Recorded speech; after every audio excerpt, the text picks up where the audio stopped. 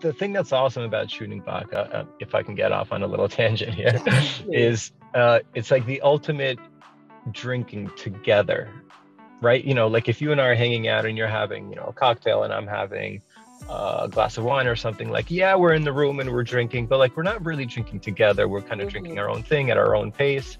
Whereas with a shot of vodka, especially an ice cold shot of vodka, if you and I are hanging out, then we would sort of, clink glasses and we would drink the same vodka at the same exact time, at the same pace, like it's much more of like a symmetry there that I think has like a real impact on like the interactions that all the people are having, which I think is just a very special thing about it.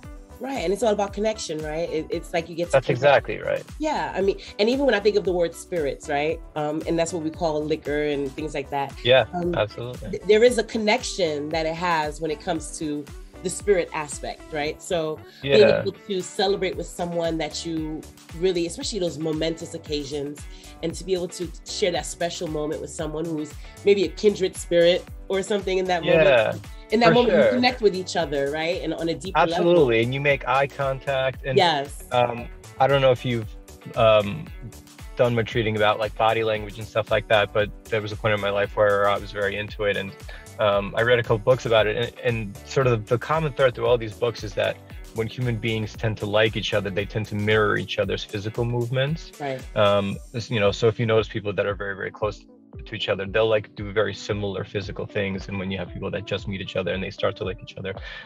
So I think there's something very real about like, lifting the glass up at the same time, and clinking it and drinking at the same time, putting it down at the same time, like that physical motion of doing it together, making eye contact.